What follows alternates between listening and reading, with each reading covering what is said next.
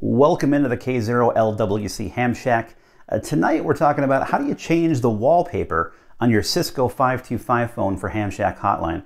The Hamshack Hotline wallpaper we see here is great, but wouldn't you want it custom to you, maybe your call sign or something else custom on the screen for you? Let's take a look at how we actually do that. It's pretty simple. The first thing we're going to want to do is log into our phone using the phone's IP address. In my case, it's 10.0.0.40 as you see here in the browser. Once you log into your phone, go ahead and click on Admin Login. Once you've done that, go ahead and click on User, and we're going to scroll down to the very bottom of this screen. Now, you'll notice down here, the background picture type is what we want to change right here. You'll notice by default it is download BMP picture and it has a URL for Hamshack Hotline server. That's what's providing you that Hamshack Hotline wallpaper on your phone right now, but that's not what we want to use. We want to switch it to default and not to download BMP and go ahead and click on submit changes. Now when you do this, your phone should change wallpaper and probably default to one of the normal looking wallpapers that are in the Cisco phones by default, probably a bridge or a flower or something like that. But once we've done that, we want to come up with something way cooler than those things.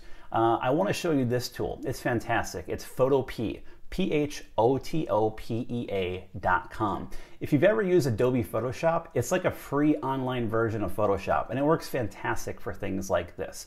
Now, there are some important specs that you need to know to make sure that what you design is going to work. There are requirements. It needs to be 320 pixels wide by 240 pixels tall. That is the wallpaper resolution on the phone. DPI, I have mine set at 150 and it works just fine. The background in my case, what I'd like is black, so I did select black here as the color. Click OK, and once we've done that, we just click Create. And now we have the exact size we need for our phone's wallpaper. So in my case, I found this online and I'm going to put this on my wallpaper. This is a Heil Boom with a Heil mic. So I'm going to click copy, come back over here to our properly sized wallpaper and click paste, and there it is. So I'm going to put it in here on the left hand side, that way it's not too much in the way, and we're done. That's a cool looking wallpaper, certainly better than a flower, right, for us ham radio operators. I'm now ready to send this out and get it on over to my phone. I'm going to go to File, Export as JPEG. You're going to want to use JPEG for this. Another key important requirement is the size. It cannot be greater than 300 kilobytes large. Now, when we're dealing with this size resolution, I wouldn't be too worried about it, because if you're somehow going over 300 kilobytes at 320 by 240, something is very, very wrong. So again, just make sure that this number is under 300. Quality up to 100%, and go ahead and click on Save. And here I go, new project 10 is saved. So now what we have to do is come over here to our thumb drive that we're going to use to actually transfer the photos over. So when we open up thumb drive, you'll notice that I have a folder named Pictures. That's very important. If you don't create a folder in your thumb drive named Pictures, the phone will not know where to look and it won't find anything. So make sure you right click, do New Folder, and name it Pictures. In here, I already have projects. I have one that looks like this. We'll open it up, take a look. Oh, look at that great face. So I have this one in here that I could put on my phone. I have another new project we can take a look at. Oh, very artsy. And then the one we just created right here. We're also going to load this one over to the phone. So let's take them out of the computer, put the thumb drive in the phone, and see what we got.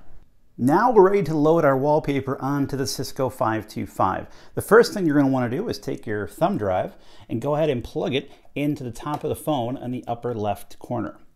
You'll notice that since we turned off download BMP image from the Hamshack Hotline server, the phone has now flipped over to whatever the default wallpaper is in the phone. But let's get something a little bit more ham-centric, shall we? The first thing you want to do is go ahead and click on the menu button here. From there, we're going to want to scroll down and go to option number 7, User Preferences. From there, we're going to go to number 3, Screen Preferences, and then scroll down and find Wallpaper. Go ahead and click the right button, and let's scroll down, and there are all the images we have in that Pictures folder on the thumb drive. And here's that great microphone option we just actually designed online. Let's go ahead and click Select, and then Set, and now let's go back And there it is, a custom wallpaper on your SPA 525. It's just that easy. If you have any questions, drop me a comment down below, but hopefully this tutorial helped you out. I'll catch you again next time.